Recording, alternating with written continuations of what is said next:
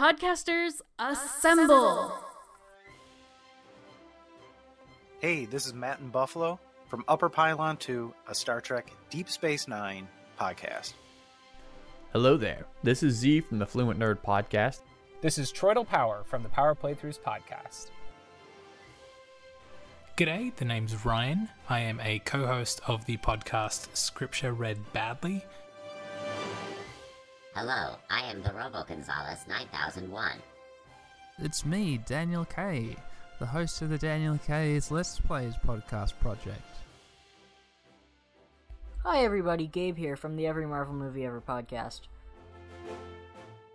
This is Kate from the Blabba the Hutt podcast. Hi, this is Justin from the Totally Super podcast, where we review every superhero movie ever made, and also the Trek Off podcast, your not safe for work comedy / sometimes philosophy podcast. Hi, my name's Bill, and I'm from the RPG Golden Years podcast. Hi, my name's Jason Carpenter. I'm the host of Dead Rabbit Radio, the daily paranormal, conspiracy, and true crime podcast. Hi, this is Arjuna Gonzalez. When I'm not working on Peace Island, I have some thoughts on Star Wars Episode 1, The Phantom Menace.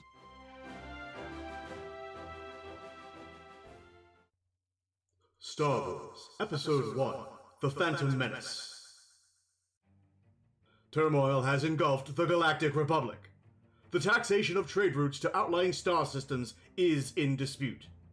Hoping to resolve the matter with a blockade of deadly battleships, the greedy Trade Federation has stopped all shipping to the small planet of Naboo.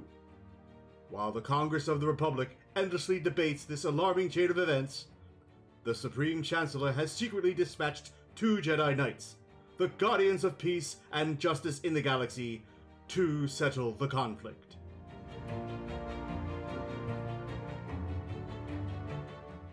So, some context here. This movie was released on May 19th, 1991, and I was 15 at its release.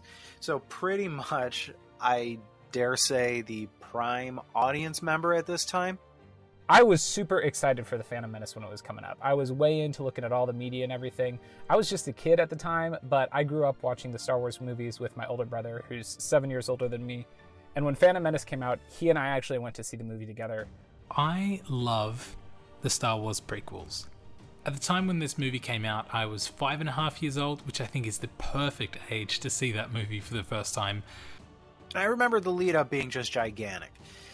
The posters that you would see, the young Anakin Skywalker casting a shadow of Darth Vader against his hut on Tatooine. Amazing, all-time great poster, so evocative.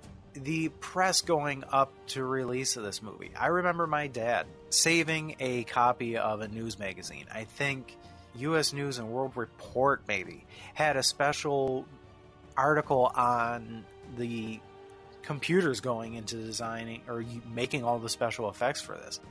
Now, I'm 43 years old. I was more than an adult. I was in my mid-20s, I think early 20s, when Phantom Menace came out. Now, we didn't have YouTube.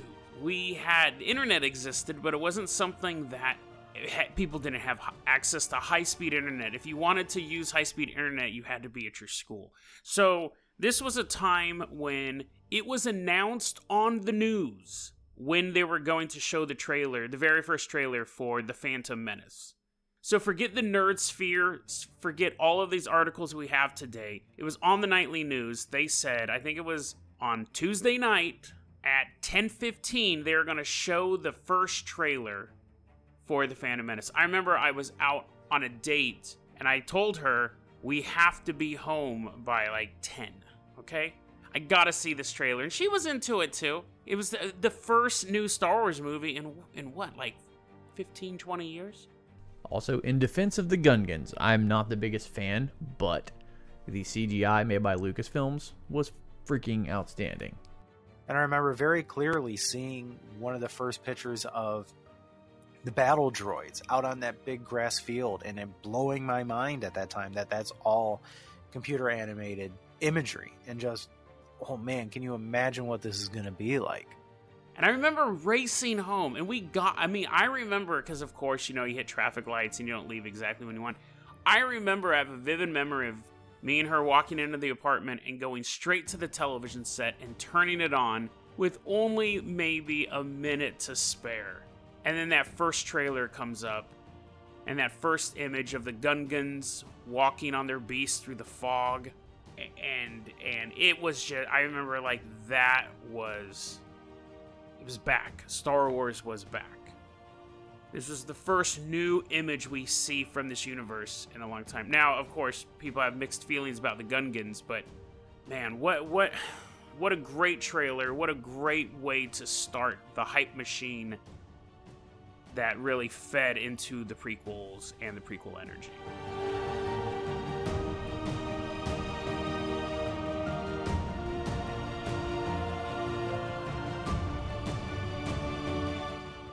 The first time I saw Star Wars Episode 1, The Phantom Menace, was on opening night in 1999.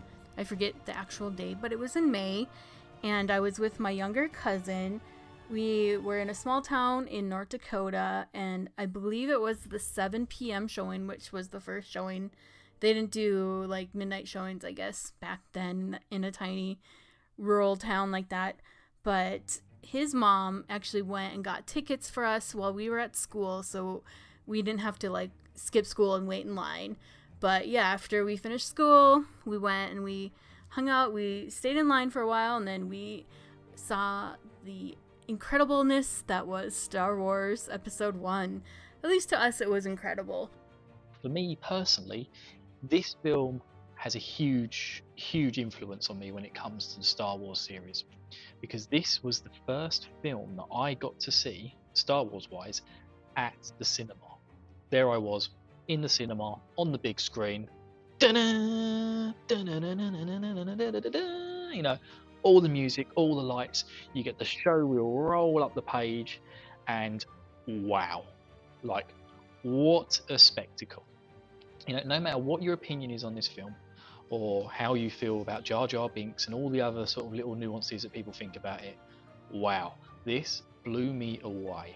Like, my first experience of a Star Wars film on the big screen, yeah, it was epic. It made me realise, wow, this is how these films are meant to be watched. And I think it was the first time that I had that kind of cinematic experience where it wasn't about watching the movie, it was about watching the spectacle of the movie. So when he finally gets a chance to make a new Star Wars, he gets to Star Wars Episode 1, and a lot of people would complain that Episode 1 is George Lucas's opportunity to show off his technical prowess, to go, hey, look what we can do now with just actors and green screens. Isn't this neat? Look what we can show. And while you can say that in large part this movie is a success as far as that's concerned, I think that there is real legitimate criticism to be lobbied about the story itself. Specifically, and I realized this only when I took my son to go see, who was, I think, like 5 at the time, to go see the re-release of Episode 1 in 3D when they did that. I wish they'd done this with all the other 3. For me, I remember sitting in the movie theater, and I had read the novelization, so I knew what the plot was going to be going in. I read the novelization probably a week before the movie came out. I knew the story itself was a little shaky. So that was a nice way to approach it. I was like, oh, there's going to be not the tightest story in the world. My first experience with The Phantom Menace, I had seen the original trilogy first. My dad showed them to me in release date order. I was a big fan of those. I had all the character encyclopedias and a bunch of the Lego sets. I played those Lego games constantly. Because the first Lego Star Wars game, it's all about the prequels. I probably played that more than I actually watched the movies. More than I actually watched the prequels anyway. But I remember it was because we used to get DVDs from Netflix. Because not a lot of people remember that. And I think you can still do it, but Netflix, before it was this huge streaming thing, they would send DVDs in the mail, and I remember we got that. And I just remember my dad being really indifferent about it. He was kind of like, oh yeah, okay, we'll rent that one, but he clearly wasn't a big fan. I don't remember if he told me that he didn't like it. I just remember there wasn't a lot of love coming from him like there was when we watched those original 3. I don't really, I'm kind of ashamed to admit, I don't really specifically remember going to see the movie with him. I remember all the excitement about it coming up to it and the excitement coming out, because let me tell you, when I was a kid, I loved this movie. It was a lot of fun. What I do love about the story of me and my brother seeing this, though, is I actually still have the tickets. I have a little case that they sit in, and I've got a poster I need to get framed and put up. But yeah, I still have the tickets from when my brother took me to see The Phantom Menace way back when it first came out. I remember very clearly going into the movie theater at 15 with my cousin. We went to the worst theater in town because they had the biggest seating capacity. The sound stunk. The screen was tiny. I swear the floor of the theater slightly tilted backwards. The seats were garbage. But my God, going to see a new Star Wars movie was just... can you believe that this was finally starting to happen? It felt like I was waiting my whole lifetime for it, which at 15, I guess I more or less was. It was quite the experience. We had never seen the movie theater packed like it was. There were people dressed up. There was just so much love for Star Wars there.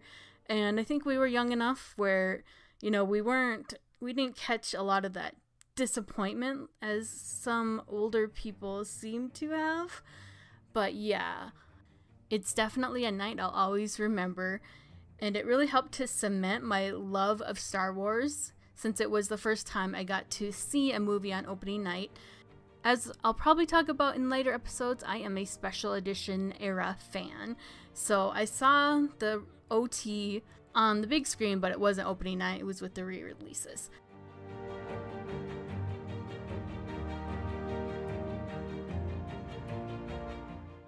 So the film opens up after the show reel telling you, hey, there's some Jedis doing some stuff. They've gone to see some people. And we open up, and here we are with the guy from Taken, Liam Neeson, and our good old Obi-Wan Kenobi, played by the other guy. Ewan McGregor. Sorry, my brain just went dead for a second then. And yes, there was a lot of hype around Ewan McGregor being cast as Obi-Wan Kenobi. And I think for the most part, he does a very good job. And I just love the way they sort of the film's just no nonsense. Here we go. These two Jedis turn around, take the hoods off. Oh, it's Liam Neeson. And Ewan McGregor. So I was sitting there, the opening music fanfare hits, chills down my spine, and you go into this first sequence of the movie, where you see the Jedi at the peak of their power. And there's a revelation that, that ratty robe thing wasn't just what the crazy old hermit wore. This was their uniform. So that was a little crazy and shocking. I'm like, oh, they're all hermit monk kind of warriors. It's just kind of ooh, this is what they are. Okay, this is new information. Feed it to me. And then you see them ignite their lightsabers, and it's just, oh my God, this is finally it. They're going to do some stuff.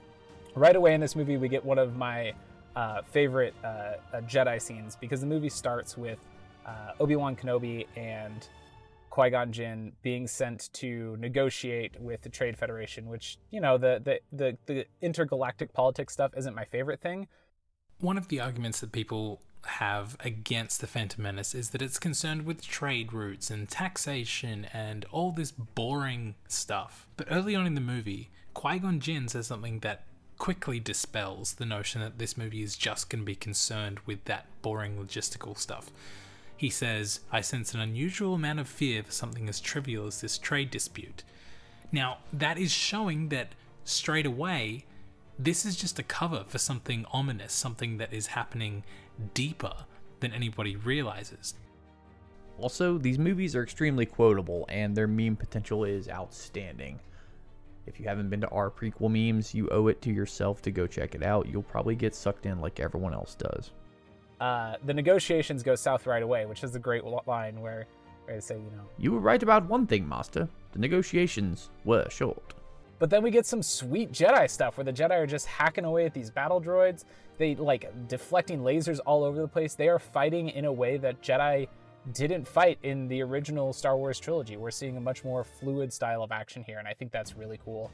And you start seeing this crazy action of oh wait, they can deflect all those bolts at the same time? They can dart off at an incredible speed. They can do some crazy jumping. They can take their lightsaber and melt a solid door with it. Oh, that was incredible. That was one of the first things that you get into this experience of seeing a new Star Wars. It's the Jedi at their full potential. And this is like, wait, this is what Luke just kind of was playing at doing? My favorite light side moment, that's gotta be, and this is a really silly, minuscule thing. It's not like, oh, it's this huge, rousing speech in the John Williams score picks up and it's the most wonderful thing in the world. It's just that weird dash that Obi-Wan does. It's hilarious. And yeah, he probably should have used it so Qui-Gon Jinn didn't get stabbed later on. But that's a little moment. It's so weird, but it's one of those Jedi powers that's kind of like, yeah, these guys they're pretty badass. So it had this great effect of like looking forward to like, wow, this is what Luke was developing into.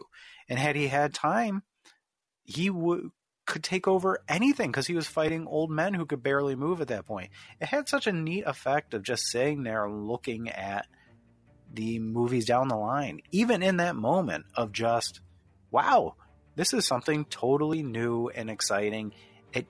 Even then, you would look back at what you had experienced before, and it really recontextualized a lot of the original series.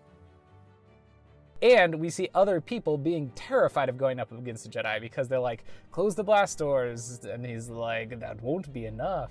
I love the I don't love those characters, but I love the guy who's just like, ah, man, we're so screwed. Have you ever gone up against a Jedi before? He's good. I like him.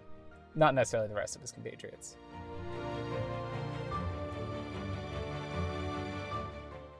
And straight away in this film, we're treated to a lot of lightsaber action as they start to fight off all the droids and stuff inside the circle. And we're treated to points with the Sith Lord and loads of bits and bobs and gadgets. And then our guys get transported down to the planet, and then we meet Jar Jar Binks. Now, like I said, I think the first time I saw this, I didn't have time to process what Jar Jar Binks really was, and I found it really confusing and quite difficult to understand him. But, you know, it could have been worse. Let's hope he doesn't go on to become like a galaxy leader or anything, eh? I think Star Wars is probably the most quotable franchise of all time. And one quote I've used from Phantom Menace a lot, which maybe this makes me sound like a real stuck-up guy or whatever, but I love when Qui-Gon is talking to Jar Jar and he says, "The ability to speak does not make you intelligent." That's a solid diss. And if you're ever in a weird fight with somebody, weird verbal argument, just use that. It's great. I think that's what Will Hunting should have used in that bar instead of whatever he actually ended up saying. And yes, there's Jar Jar Binks, but I think Jar Jar is just as important in The Phantom Menace as Wicket is in Return of the Jedi, but I also think he's in the movie maybe a little bit too much, or there is too much emphasis on his gags that don't necessarily have payoff for anybody over the age of 3. But when I saw the movie when I was 5, I thought he was great, and I probably thought he was great up until I was maybe 15. So honestly, there is some childhood appeal to Jar Jar Binks, but for the most part, he is this fount of levity, sometimes when you don't necessarily want it, in a movie that is very heavily concerned with politics and intrigue. And I realized that Jar Jar Binks was not the problem with the movie. That the problem with the movie centered around the pacing. And actually I was super thankful to Jar Jar Binks for existing, because sitting there with like a younger kid, the pacing of the movie was super problematic. You had taxes and council meetings and Senate meetings. A lot of it was like C-SPAN for Star Wars, and I would see him drift. I would see him sort of fade. But when Jar Jar popped up, it was he. Now the underwater scene when they swim down, and they've got the little things they pull out their pockets, they put them in their mouths, and boom, underwater breathing apparatus. I love the way Star Wars does this sort of thing, where it looks like they're in such a primitive environment and everything seems so organic, and yet they always seem to have like a really cool piece of like really advanced technology. And I believe it's part of the charm of the universe. And this is just one of those little things, just pull it out, put it in your mouth, I can breathe underwater. Rather than, like we have nowadays, huge scuba diving gear you put on your back. But I love that scene where they just dive down into the water with Jar Jar, and they go over the ridge underneath the water, and there it is. There's a huge underwater thriving city down there. And then I don't know why. It's kind of all like under a bubble, isn't it? So they're in like an air bubble underneath. Like, why not just build it up on the surface? Right? And then we meet the rather large leader of the Jar Jar clan. Yeah, I just love that scene. I love, again, like I say, the strange, like futuresque technology where there's a huge bubble of water, like a huge bubble that's protecting these people from the crushing pressure of the water outside. And you just walk through it, it just wobbles a little bit. It's just like the amount of technology that must go into that, but it just looks so organic and natural with the environment around it. The scene where Qui-Gon Jinn, Obi-Wan, Jar Jar are in the submersible vehicle, and they're going through the tunnel. They have to go through the center of the planet, and you see the series of sea monsters chasing them. Very, very small, very, very underrated scene. And it's really something that Lucas did in all of his Star Wars movies. I think Revenge of the Sith is the only one he didn't do this in.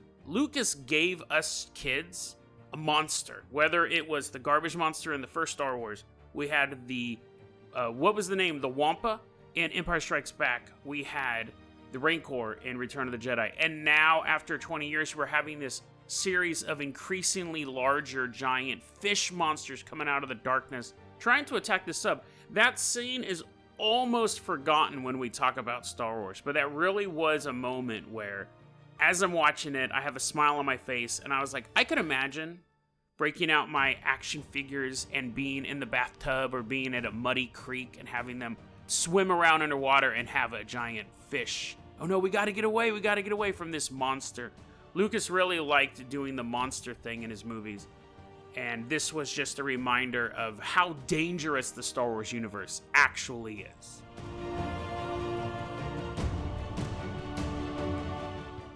There's a lot less greebling in this movie as opposed to the original trilogy. There's like a couple of articles about how Industrial Light and Magic kind of pioneered this aesthetic of a used future where there's all sorts of little bits and kit bash, I think is the industry term, like poking off of everything.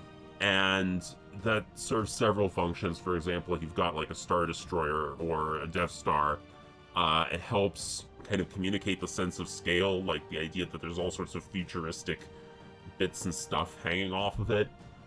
Whereas a lot of surfaces, even on the inside of the spaceships, like in the cockpit in the ship that lands on Tatooine, I can't remember the name, there's a lot less, it feels a lot less detailed. Like there's just a lot of blank panels and featureless surfaces, except for like cases where they had to carry over the original designs from the 70s and 80s movies.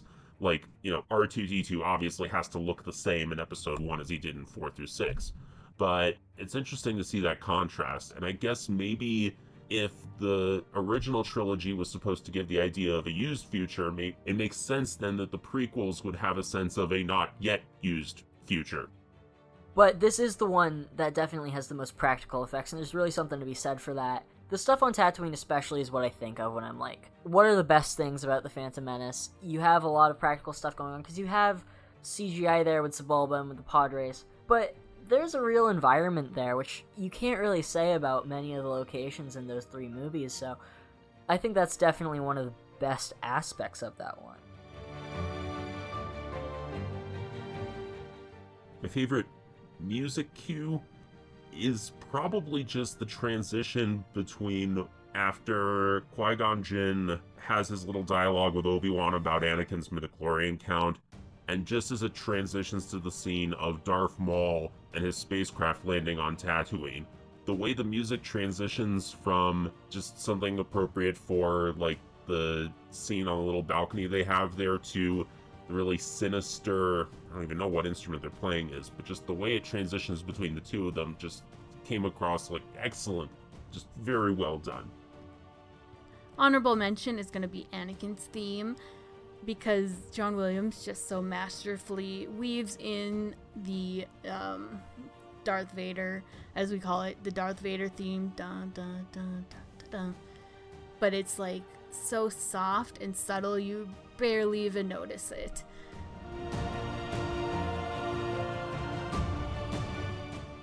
You know, There was a scene that was in the novelization that I think not being in the Phantom Menace actually hurt the entire franchise. And it was a very, very small scene at the time. When you're reading the book, before the pod race scene, Anakin is riding, I think it was a swoop. He was riding some sort of vehicle out in Tatooine, and it breaks down. And he has no way to get back, and he is actually found by a family of Tusken Raiders, of Sand People, and he spends the night with them, and they care for him. And they help him repair his vehicle, and then the next day he goes back to his mom. And then during the pod race scene, there's a quick shot of it in the movie. This part is still in the movie. In the pod race scene, the Sand People are actually trying to shoot the other pod racers down to help him win. Now, I think they take a shot at him in the final cut of the movie. I don't remember that exactly. But could you imagine the impact of the scene of Attack of the Clones when he massacres the Sand People? If we knew that it was a mere, 10, 12 years earlier that they saved him from dehydration, from getting lost in the desert, and so on and so forth. I think that having that element out of the trilogy actually kind of hurt the trilogy. Thought it was a great moment in the book. There's still a little taste of it in the movie, but I really would have loved to see that scene of young Anakin being saved by the Sand People. We're also introduced to pod racing, which, even though the sequence in the movie is a little bit too long, it's pretty sweet. Maybe it shouldn't have been in the movie as big as it is, dominating such a long stretch of the movie, and that's the pod race. The pod race, which I think is lost on people when you watch it on a small screen. People have been watching it on other TVs, even the flat screen TVs. You have to understand, if you know somebody with a home theater or with a projector, you get a chance to see it on the big screen. You realize the pod race, I found myself ducking and go, oh, and like it was something that was designed to be cinematic and put you in the center of it. I'll bet it would be amazing in virtual reality, frankly. The pod racing scene in episode 1 is pretty cool in isolation. Watching the movie again, I was kind of like a little bit wondering, like, why are we spending time on this? Why are we here watching this pod race happen? A long time gets spent on it, and it's not really that connected with everything that else is going on. And the part that I really loved about it, at least for the beginning part of it, is that there is no music. It really is just that amazing sound design of all the distinctive sounds. I can hear them in my head right now, the sounds of all the different pod racers. The only argument is it really is a big chunk of the movie that is unmistakably something that just could be super cut down, or maybe doesn't need to be there at all if you're being really critical of it, but I'm not going to be. So I think the Phantom Menace is exploring a little bit of the Grey Jedi concept, which is Qui-Gon Jinn. I mean, here you have a Jedi who's not afraid to buy someone, and he's not afraid to cheat in order to buy someone. So that's a little bit different. If you cut this out from the movie completely and just watched it as something to demo your awesome sound system or your TV, it's pretty crazy entertaining. Like I said, the sound design's pretty thrilling. The action is pretty awesome. Frankly, it's pretty cool for being just a completely, well, almost completely CGI extravaganza, really.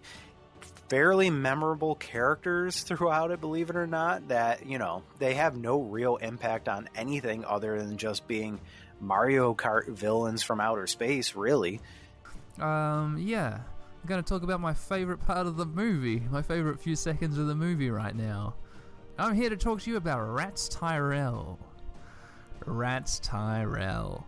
Now, I never really remember this guy's name. All I remember about him is his brief, 3 seconds of scream before exploding in the pod race.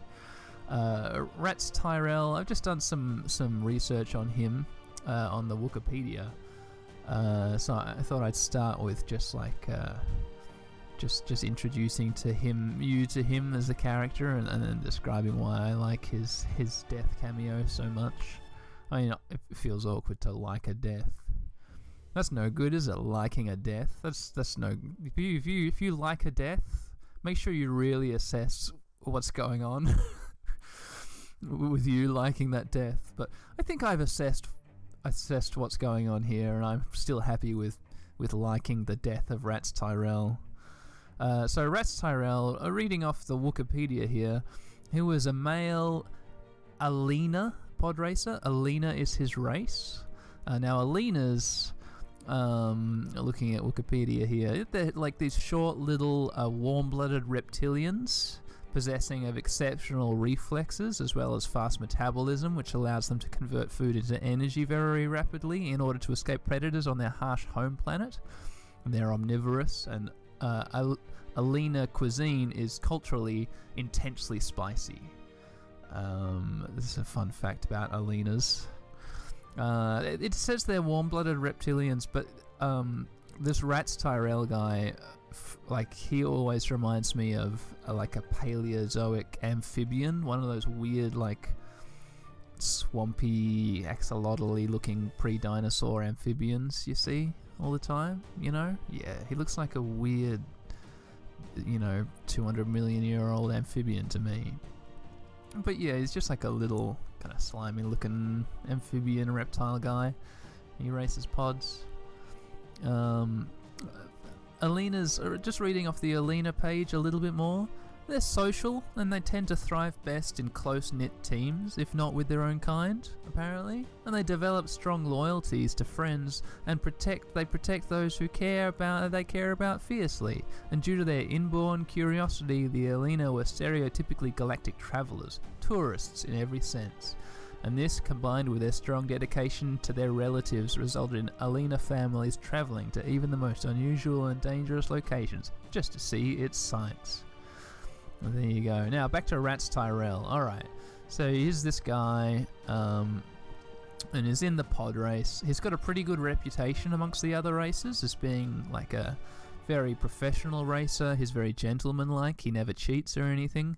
And he privately has this horrible grudge against the bad guy, the Doug. What's his name? Sebulba! Yeah, so Rats Tyrell goes into this race, the Bunta Eve Classic, the pod race from the movie Star Wars Phantom Menace Episode 1.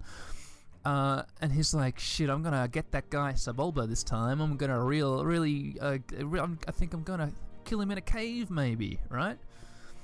And so Rats Tyrell, on the Bunta Eve Classic, he plans to rid himself of Sebulba, but he works towards this goal alone. There are several other pod racers who are going to kill Sebulba, they think, but he's doing it on his own, not in some scheming team. So he lines up his pod racer at the first row of the starting grid alongside his fellow racers, like Aldar Bedo and Mal Honik, and his target Sebulba. And Tyrell's wife is also in the audience. She'd recently given birth to another child named Dobby Tyrell, but she attended the race anyway, along with her 3 other younglings. So he's got 4 kids now. Tyrell did manage to complete 1 lap, though he had not yet been presented with an opportunity to take out Sebulba, who was far ahead. The Alina's race, however, was cut short on his 2nd lap in the Laguna Cave, a tight cavern full of massive stalactites. Worried that young Anakin Skywalker would overtake him, Tyrell lost concentration as he passed through the cave. Meanwhile, his accelerator jammed, and he was unable to gain clearance past the rocky stalactites, and Tyrell's vehicle collided with a large rock and he died in the explosion that ensued. Even if he had survived the explosion, he had no chance of expecting help from anyone, as the Laguna Cave was rumoured to contain a crate dragon. So that's his appearance in the movie, which stuck with me from childhood watching this, and it's the first thing I think of when I think of Star Wars Episode 1. I'll go back and talk a little bit about why, but I just want to keep on reading the rest of this Wikipedia article because it's pretty interesting, I think. Tyrell's family was devastated after his death, though it only marked the beginning of their troubles to follow. Rats Tyrell's own brother sold his daughter, Dejula, as a slave to Sebulba. his nemesis. And then his son, Deland, under the nickname Pabs, intended to race Sebulba for his sister's freedom on the planet Eucharon. However, Sebulba was not the one racing. Rather, it was the Dug's son, Hecula. Can you believe it? And meanwhile, Sebulba sabotaged the young Alina, ruining his chances of winning. Right? That sucks. I think I read... Where are we? Oh, there's a good bit up here. His son... Where is it? Rats Tyrell's son went on to found a... Here we are. His son went on to found the Rats Tyrell Foundation, which attempted to outlaw the sport of pod racing. So that's all the fun Rats Tyrell history I thought I'd share with you. Now back to what actually appears in the movie is just the pod racing and Anakin Skywalker's going through the caves, and then it quickly just shows like a tiny little... It's such a fast cut. It's like, because it's in the middle of the pod race, everything is happening at 1,000,000 miles an hour, and this Rats Tyrell guy just looks like this tiny little amphibian lizard, and it's just a 2-second cut of him looking over his shoulder, and his obviously I think is a real puppet that they made. I don't think is maybe enhanced with a little bit of CGI in the mouth, but the way it moves, it looks like a real physical little amphibian lizard. It's so convincing. Tyrell looks over his shoulder for just like a fraction of a second, and then back in front of him, sees that he's gonna crash, and then you just see him throw his tiny arms up in the air, and they're so small he can't even lift them straight up. They just kind of go up as far as he can manage, and it's so feeble and small, and he screams as loud as he can. But for Rats Tyrell, his loudest scream is him going, "Eh," and then bang! He just explodes in the biggest fireball you've ever seen. But that tiny little moment of him, like the most pure fear of death panic, that this tiny little being, and all it can will up is to go, "Eh," and then just explode, and it's over so quickly, stuck with me for so long. So that's why I love Rats Tyrell. And it made for a fantastic Nintendo 64 game. I don't know if the younger generation knows how big a deal pod racing was when this movie came out. Like, there was a whole like N64 tie-in game after episode 1 that was just about pod racing. I didn't own it, but a friend owned it. And yeah, we played that a lot, and it was incredibly cool. But it's a cool scene, and it's got cool action in it, and it inspired the most awesome racing game ever, Star Wars Episode 1 Pod Racer for the Nintendo 64. So it's got to get some credit for that. Again, it's a part that you make a video game of just by itself. It's fun.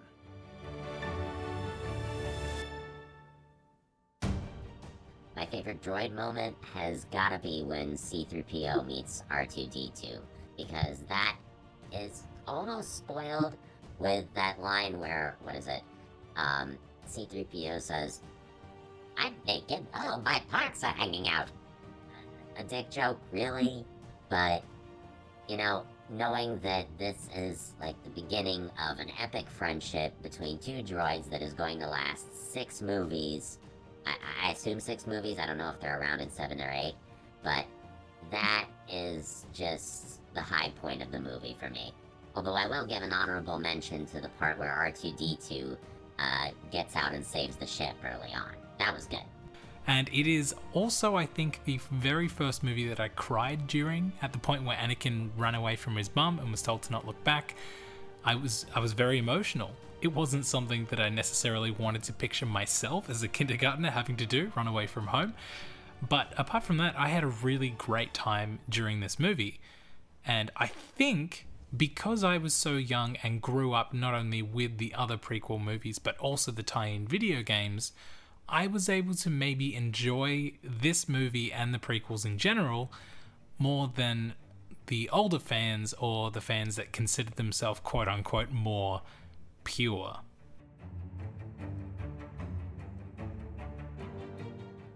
This movie is chock full of awesome quotes, but I'm gonna pick one that's from Obi-Wan Kenobi.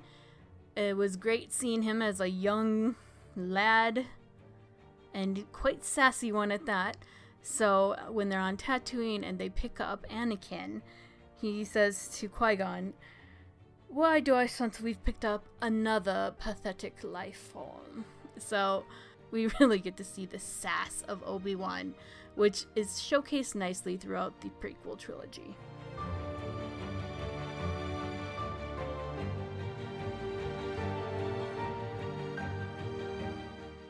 Another thing I really like in this movie is the establishment of the different cities. I think that Naboo's really pretty, and then I think when you go underwater and you get to see the Gungan city, it's just like magical.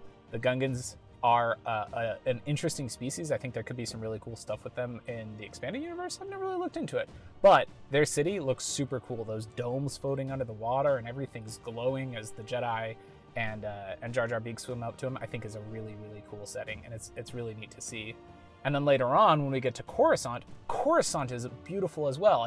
It's kind of a silly thing, like this, Star Wars does the thing where every planet is like a single thing, like there is a swamp planet and a desert planet and a snow planet, and this is a city planet. The whole planet is just one big city, and I'm like, I have so many questions about how it got that way, but it looks so cool, and at this point, I am excited to see what could happen in the future on a planet that is all one big city. But the thing that I think is maybe my favorite thing out of all of the prequels is Coruscant. So the concept of a city that spans the entire surface of a planet wasn't originated by George Lucas. I think he was probably inspired by Trantor from the Foundation series by Isaac Asimov. I had a joke in my notes about where I accidentally call Coruscant Trantor, which is a world in one of Isaac Asimov's novels where the planet is one giant city. And this concept has existed in fiction for a while. Dan Simmons has it in the Hyperion Canto series.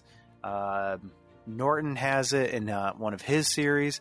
And it's just such a cool thing when you read it in the paper, in these books.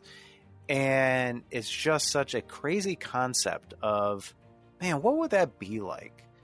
And of course, you put it in this very human understanding of what we have here. You think of New York City just going to the horizon. But when they designed Coruscant for this, every level that you see it at, it's just mind-blowing. It's nothing I would have ever imagined having read these books. That's not what I was picturing. This is just how it looked from orbit, how it looked flying, and then when you eventually get down to the surface, how the depth of this, it's just amazing. And every bit of it, it just felt like such a unearthly kind of an environment, but still kind of like real but fantastical at the same time. I found that environment just amazing, and I just wish that they could have a whole Star Wars set in that environment.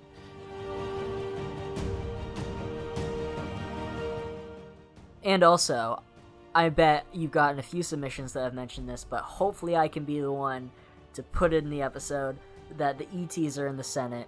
The aliens from ET. They probably have a technical name, do they? I don't know. I don't know if they do. But they're all in the Senate. That's one of my favorite Easter eggs, because it's, it's just Lucas and Spielberg have been friends forever, so it's fun that he's like, I'm coming back. I'll throw a little Steven reference in there. Always loved that. Always thought that was great.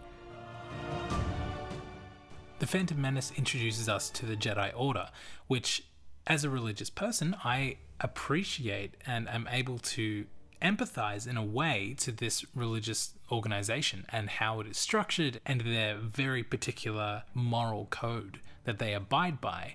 But of course, it's different to any religion that we have here on Earth. So that's a little bit different too, and that requires some exploration if you want to understand it fully. The light side moment that stands out most to me is that first meeting with the Jedi Council that Qui-Gon Jinn has on Coruscant, where he's explaining about how Anakin is the chosen one and his midichlorian count, is off the charts, and mostly because of like the importance of that scene when this movie was new in theaters and we only knew what we did from the original trilogy, because there's so much that gets unpacked and hinted at that we had no prior knowledge of in the older movies. Like, back when it was just episodes 4 through 6, we didn't know anything about the Jedi Council or any of all of this other backstory.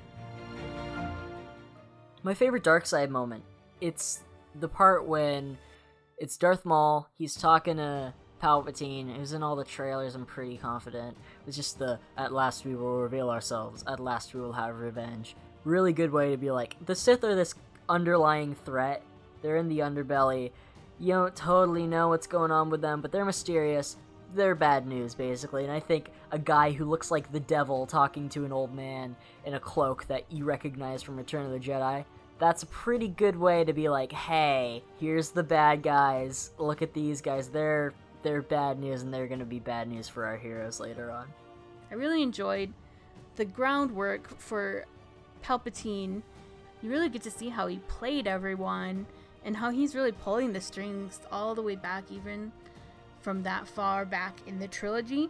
And there's one instance in particular when he says about the Gungans, he says, wipe them out, all of them.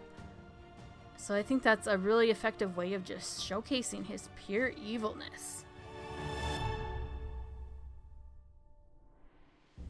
Darth Maul is probably the highlight to this movie for me.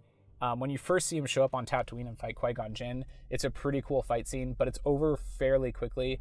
The real highlight for this movie is when you get to the end, the Queen and her people are trying to sneak into the throne room while the Gungans are attacking the droids outside. There's this part towards the end when Queen Amidala and all of the people she's with, they're trying to get to the throne room, and so they're on the outside of the building, and all of a sudden they like break out these grappling hook gun things and they shoot it to the level ahead of them, and then they just like ascend up there, and that moment for me has always just resonated with me. Again, when we talk about these movies, we talk about them as using our imagination, using our toys, playing with our toys, reenacting this stuff. Yes, you can reenact the space shoot. You can do all that. You can reenact the Darth Maul battle. But the scene where Princess Amidala and her team of like security experts, her security bodyguard crew, whatever you want to talk, her internal police, whatever the term is for those guys, when they're retaking the palace, that is something that you could easily reenact with your action figures. And we really hadn't seen that before. We have seen the good guys and the bad guys shoot it out, but they've always been in fairly sterile environments. We've seen them fight on the Death Star. We've seen them fight in Hoth. We saw them fight in the forests of Endor. But here we had a beautiful city. We saw a hint of it, and they kept having those establishing shots of Naboo. We saw how beautiful and peaceful this city was, and now we have block by block fighting. And not only that, we have them using those little gadgets that we would pretend were on our action figures. Like when they shoot off the little grappling hooks and they go up onto the top of the building and they're like, go up, put a smile on my face. I remember tying dental floss around Han Solo's hand on a little action figure and using a paper clip for a hook. One of my favourite moments in the film is, it's all the stuff towards the end. It's all the big battle scenes and all the movements and stuff. And there's the bit where there is the army of Jar Jar Binkses taking on the army of robots that are being sent down by the imperialist fascists, or wherever they are. And I just love that scene where, again, the Jar Jar's clan, all those people, they have very organic looking weaponry where they fire these huge big blue balls through the air, and whatever electrical stuff it touches, it just obliterates it.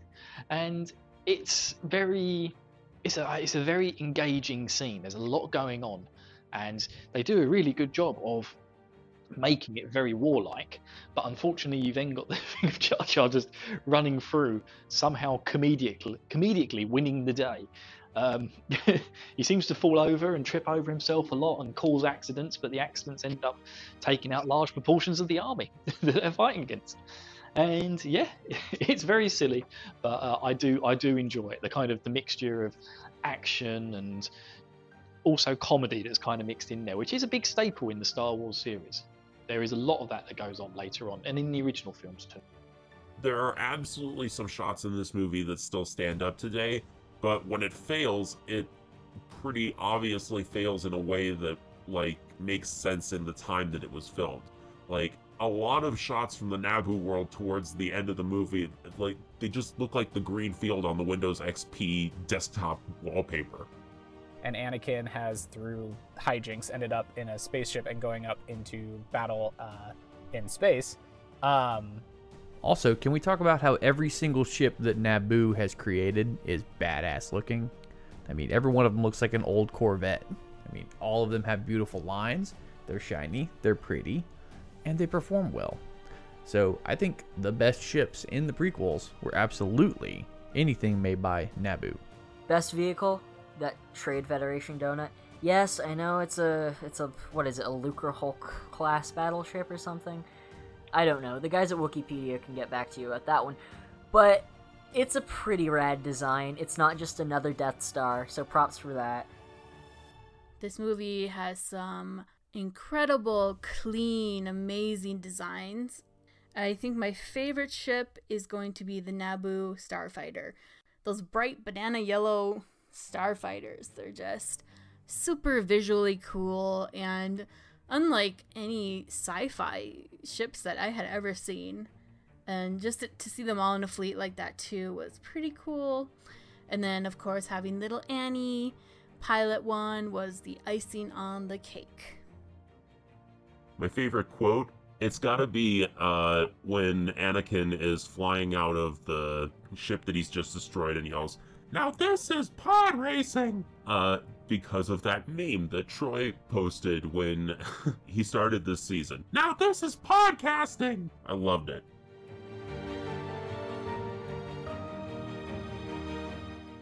The second awesome set piece of the movie, and I'll work in a few positives here, is, of course, and I'm sure everybody's going to be talking about it, it might be the thing that is the most enduring from this movie, is the whole events around the Duel of the Fates fight.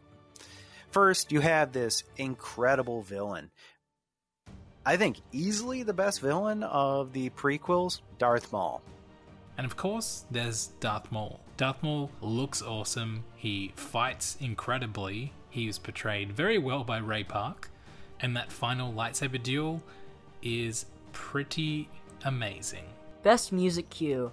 Honestly, The Phantom Menace, say what you will about it, it may not be flawless, but something that is absolutely undisputably perfect about this movie is Duel of the Fates. It's one of John Williams' best, and I think at this point most iconic Star Wars compositions. It's wonderful, and the second those doors open, and Darth Maul's standing there, and he fires up his double-bladed lightsaber, that is some iconic imagery, and that just, the choir, it just beats down on you the way that all three of those guys are beating down on each other, and it's really a spectacle. I love that moment. I think that's one of the best moments. Definitely in the prequel trilogy. I think that's wonderful. Now, the fight with the Sith Lord.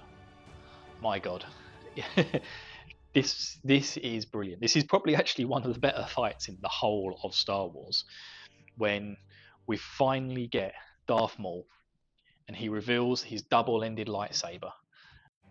And then Darth Maul comes in and he's got his hood up, and the Queen and everyone's like, "Oh man," and Qui-Gon's like, "We got this, leave him to us." And they all go one way, and Qui-Gon and Obi-Wan walk up as Darth Maul takes off his hood, and you hear that music start going, and then he's like, they pull their lightsabers out and they're ready to fight him, and then he turns his lightsaber on and one side of the lightsaber ignites like, and you're like, whoa, that's cool, it's a red lightsaber, you know, we've seen it, whatever. And then the other side ignites, and it's a two-sided lightsaber, and then the music goes, oh. That's that right there. That makes this movie worthwhile for me. I know this isn't a lot of people's favorites, but Darth Maul and the ignition of the two lightsabers and then that music kicking on makes the whole movie worthwhile. So of course when you have John Williams pretty much it's an instant classic, right? This movie has so much good music. John Williams is such a genius. It's hard to even just pick like a favorite, but I think I might go with The Duel of Fates, just because it's so unlike anything we ever heard. It's got that beautiful choral arrangement, and it's just got this intensity, and it just melds with the lightsaber fight at the end so well, and it really helps to signify the importance of that battle that's taking place. John Williams does it again. Good on him. And that, of course, led to that whole lightsaber battle sequence. Yeah, it's a little bit overly theatrical in what they're doing, but the pacing of it, the moving through the different environments, something that you saw in, Empire, Jedi, other lightsaber battles previously, but this is that on steroids.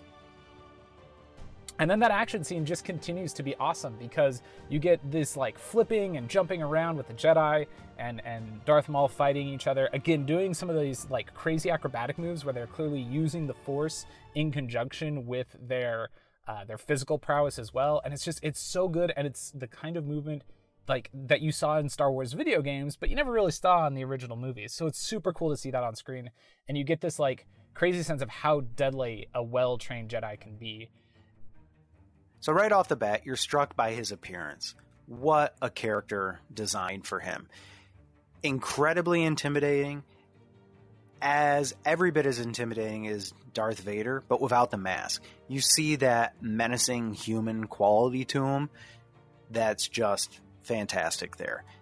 Now, without dispute, the best dark side moment of this movie, and probably the prequels, is Darth frickin' Maul. This guy's got tattoos, he's got horns on his head, and he has a double-sided red lightsaber. He beats the shit out of and kills Qui-Gon Jinn. And then on top of that, you have the just physicality and the skill, the unmistakable skill of Ray Park.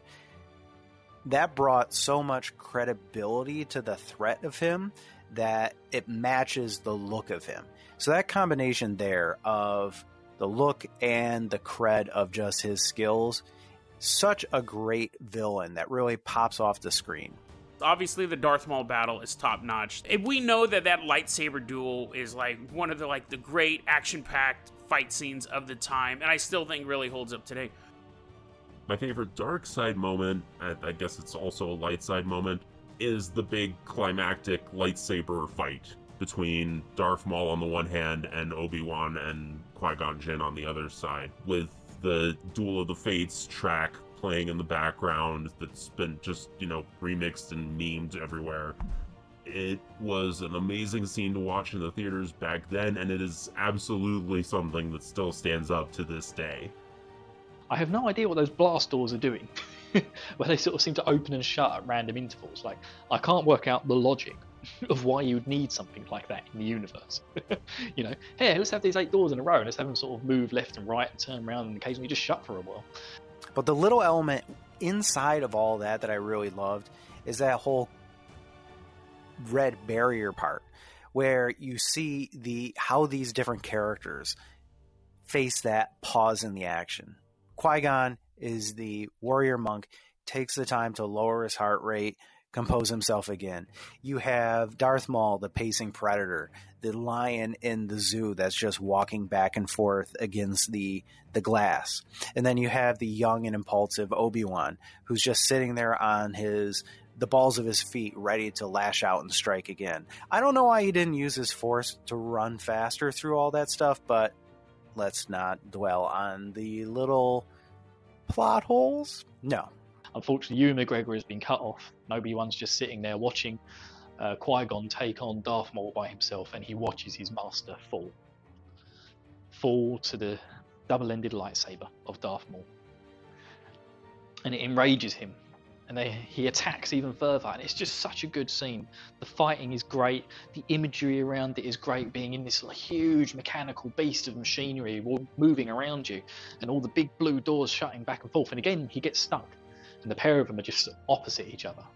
And while Darth Maul's pacing about, Obi-Wan looks into his inner Jedi training, sits on the floor, crosses his legs, and just waits for the moment. And then Darth Maul kills Qui-Gon. And it's so sad, because Qui-Gon Jinn is a great character in this movie. And now he's gone. And Obi-Wan is left to get his revenge.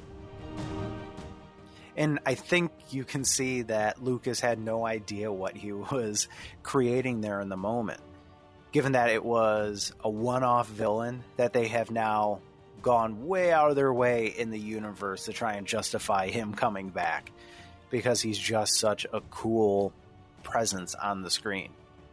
And yeah, just that whole scene, I just love it to bits. It's just so well done.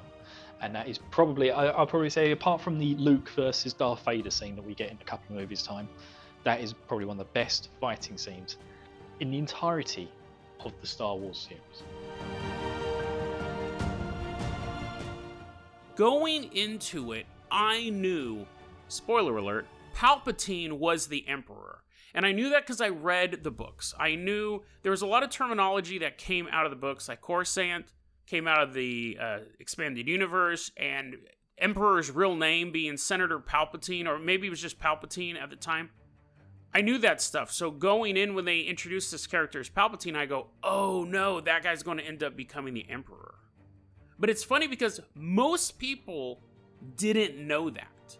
At the very end of this movie, one of the cool setups that I really like that it does is the setup with, they're talking about the Sith Empire, and they're like, this definitely was a Sith that we fought, and it's Yoda and Mace Windu are talking with Obi-Wan about how it's a Sith, and the Sith are back, and they say, but always two there are, a master and an apprentice, and they say, but which was destroyed, the master or the apprentice?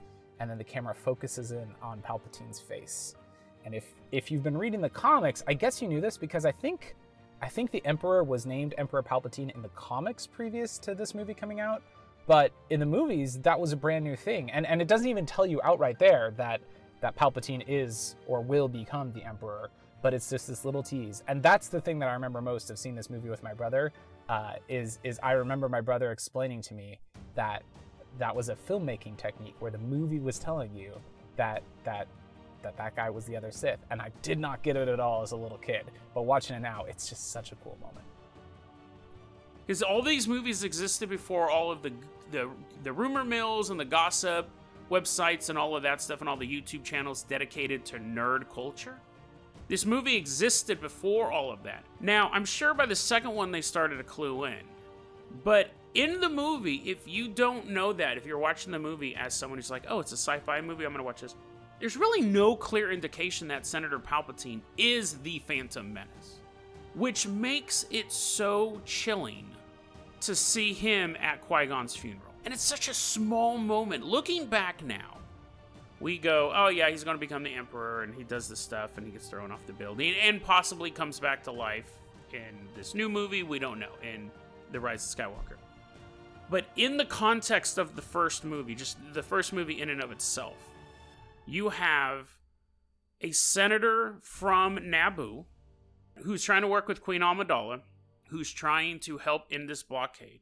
A Jedi Master is killed on his home planet, and he's there to help memorialize this whole thing. And that is all you know.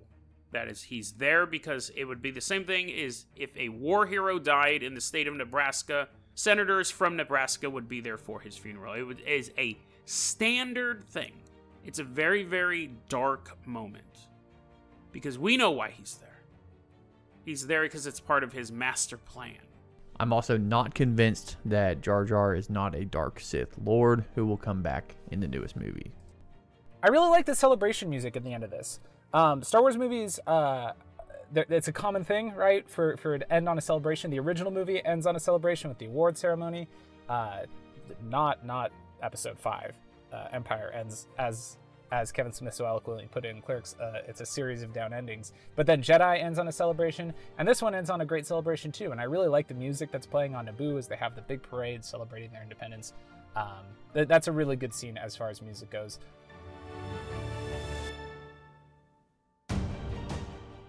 And I distinctly remember sitting there desperately wanting this to be good.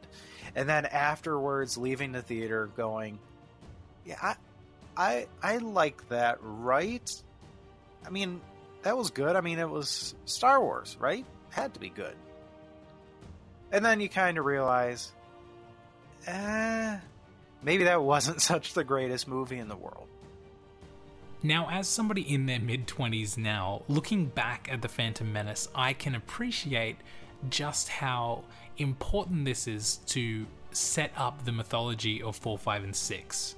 Because as pure as the mythology was, especially in A New Hope, if you were to go back and tell the story of Anakin Skywalker and how he descended to the dark side and became Darth Vader, you really needed to set it up in a way that expanded the world and didn't keep it exactly the same. And I think George Lucas has been criticized unfairly for this.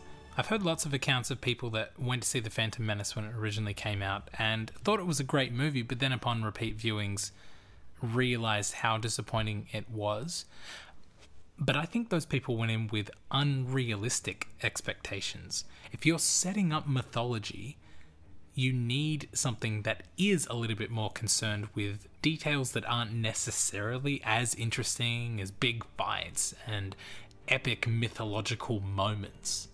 It does seem to kind of trip over itself, having to like dump so much more exposition about the old prequel Star Wars universe by like bringing in the planet of the Naboo and the Trade Federation and the Galactic Republic.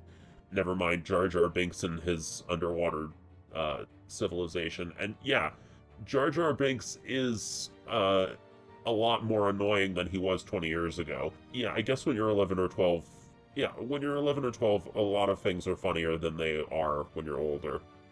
I, like a lot of people, don't really like the idea of midichlorians. I think that the original trilogy did a lot better job not really trying to explain the Force all that well. I don't know. The dialogue, I don't want to so much say that it was bad, that it was just mediocre. I think what happens a lot of the time with people that are creatively minded, that are trying to come up with their own story, is without outside people to help you hone your ideas and cut out unnecessary details and stuff, you'll end up with something that has too many things going on at once and not enough payoff. And I think that's what this movie suffers from. But the reason I think it suffers is because this is not a straightforward mythological movie like A New Hope, but it's also the first act in a new play that is being presented. And part of what The Phantom Menace did was it laid out a lot of groundwork for things that could be explored, but because of all the backlash that happened, George Lucas changed things in Attack of the Clones and arguably made a worse movie for it. But because he didn't have anybody actively working with him on the script or helping him hone his ideas, that made for a slightly jumbled movie. And yes, some of the ideas were better than the actual execution, but it helped lay the groundwork for the overall universe in a way that is quite profound. So obviously episode 1 gave us a lot of new stuff that, as Star Wars fans, was quite mind-blowing. We got to see Jedi in action in their prime, which was amazing. We got to see pod racing. We got to see amazing set design, costume design. Music was different than what we had heard. And you had these really cool moments in The Phantom Menace that I think get lost because the story's not super tight and a lot of people had really high expectations. But if you were 8, and I know a lot of people who watched, as I've gotten older, I know a lot of people who watched the prequels as they were growing up, they loved them. As an adult, it was hard to look at some of the, like, what? Why are they making that decision? But when I remembered being a kid and watching Star Wars Empire Strikes Back, Return of the Jedi, when I'm watching Phantom Menace for the first time, I would get those moments of, if I was 8, I couldn't wait to get home to play with my action figures to recreate this moment.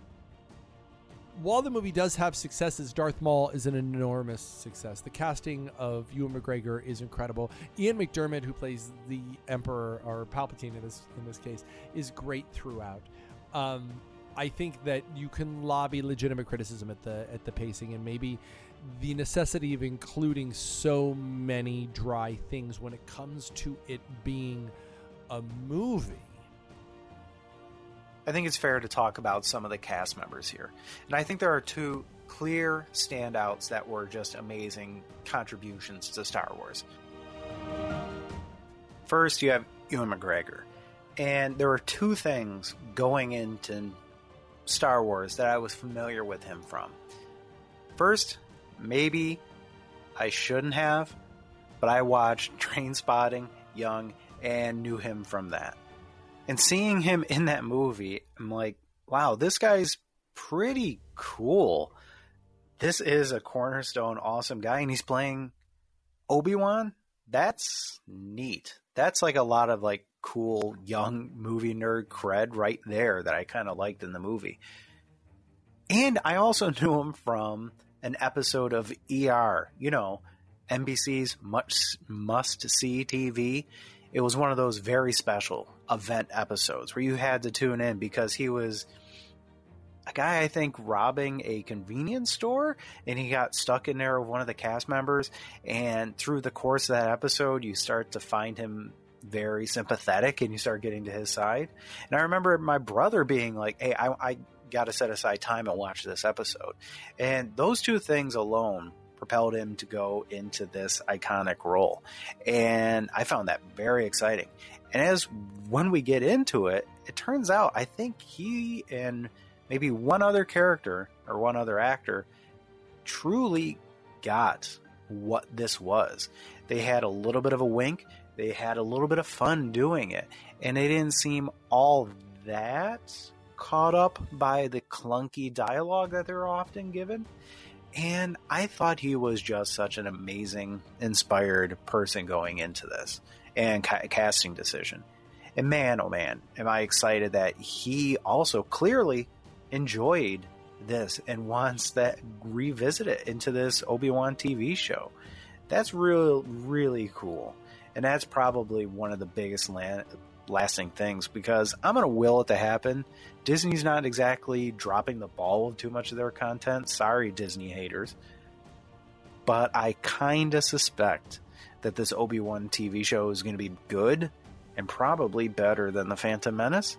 So that might be one of the biggest lasting effects from this, is this casting moment right here. And then the other big one is Ian McDiarmid as Palpatine and eventually the Emperor. He, I think, is one of the few other ones that really got it and leaned into just like the bonkersness of the Emperor that we see eventually in Episode 3. So right off the bat, those are two great elements to the first movie here.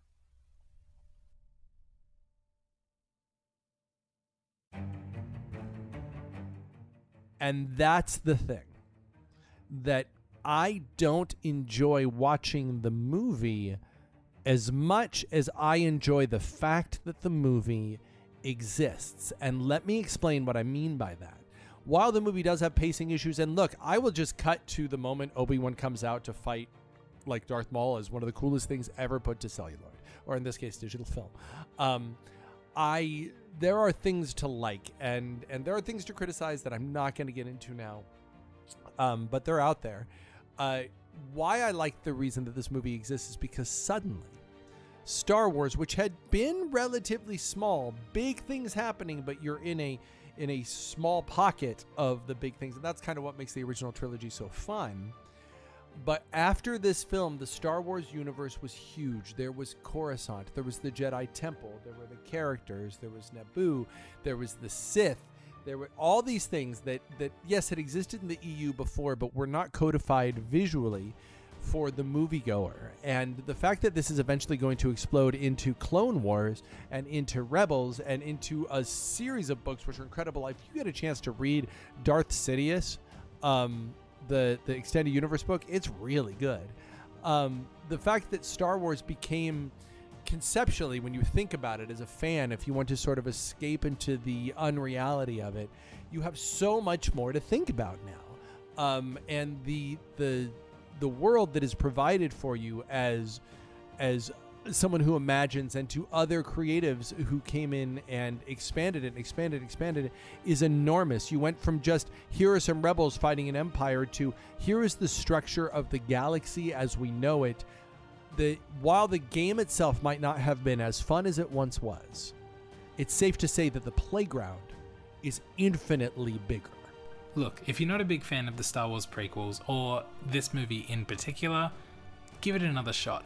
And this time when you watch it, instead of getting hung up on all the cringing that you're doing and all of the moments that are very hard to watch, try celebrating the things that are creative and innovative.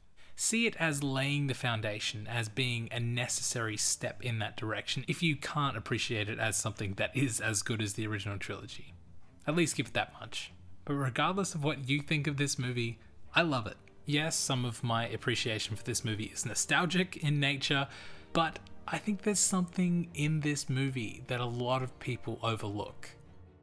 Generally, it's not one of my favourite Star Wars films, but it's still a very good film. It still holds up. And like I say, the action scenes in this film are very, very good. I do love, especially that fight scene at the end. It's just so epic. But yeah, where does it stand in the overall franchise of the universe? It's not one of the most loved. I'll give it that. and yeah, you could probably say it has some flaws, but in all honesty, it is very, very much a Star Wars film.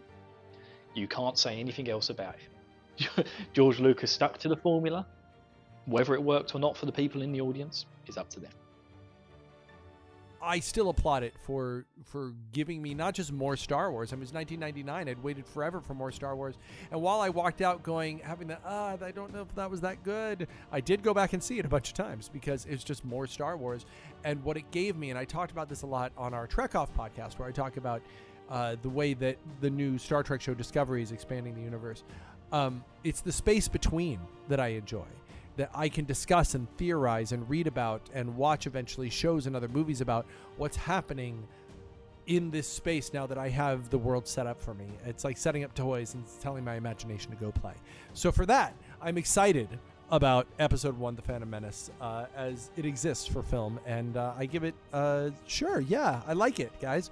Sorry. I mean, I know that some people don't, but I like it. So I hope the rest of you too. So, to summarize, I think it's safe to say that we all went in wanting this to be a great movie, and a great Star Wars movie, specifically. But I also think that most people, if they do an honest reflection on this movie, I think they'll recognize this is not a good movie, by any real standard, right? I don't think it's overly well written or well acted for the most part, or well directed. And it's probably at least near the bottom of most credible Star Wars movie list rankings. But I think something interesting happened here.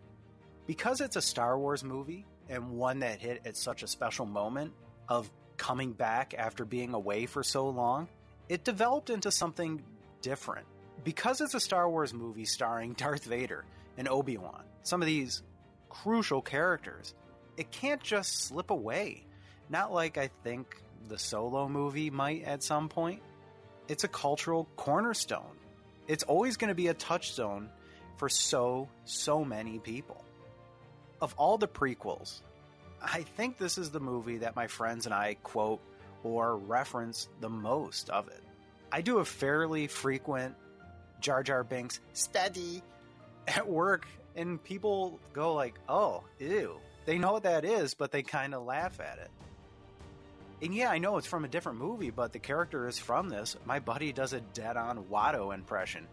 Ani, that kind of thing. That was embarrassing, but he does it much better. I will do a spin. That's a good trick nonsense. And we talk about that. I can't believe how often we talk about that dumb Nemoidian with the mechanical mouth and eyes. What a clown that thing is. But everybody knows it. So when we talk about this movie, or quote it, we're making fun of it. But do we hate the movie? Absolutely not. We're joining together and enjoying a shared experience about this movie that we know inside and out. It's still on TNT constantly, and when it is, I'm watching it. So yeah, we all wanted a great movie out of this, but we got something different. We got a movie that thrives as an inside joke for nerds. This is, it might be a little harsh, but this is The Room. Birdemic for my people, my age. But at the same time, I can show this to my son, and he'll unironically love it. So my final thought for this really is, when you look at the final equation, this is an entertaining movie, but for a handful of different reasons. But what's important is we're all kind of coming together and having fun with this. So, in the end, that's not that bad, right? In case you can't tell, I really like the Star Wars prequels, and I appreciate what they do for the overall mythology of the Star Wars universe. But I also recognize that this movie has heaps of cringeworthy moments, and there are many times while watching it that I'm either making fun of the dialogue, the delivery, the blocking of the actor, or something that's happening with the CGI. But this movie also has a lot of amazing stuff if you can just look past all the awkwardness. I know a lot of people have issues with the prequel trilogy, and in particular Episode 1, but I, for one, love it and always will.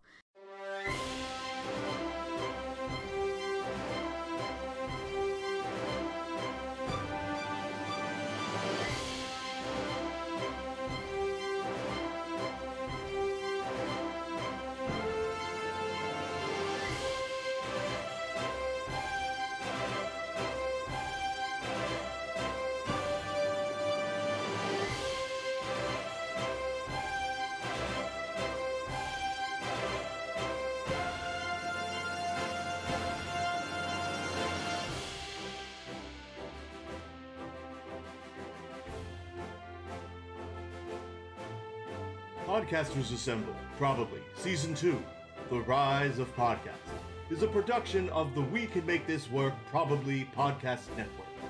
This episode edited and produced by TroytlePower. Find more of our shows at probablywork.com and learn how to contribute to future episodes of Podcasters Assemble Probably by looking us up on Twitter at Casters Assemble. Submissions are always open. Thank you to everyone who was able to contribute to this episode. Be sure to check the show notes for links to places where you can find them all online. Podcasters Assembled Probably will return in Star Wars Episode 2, Attack of the Clones.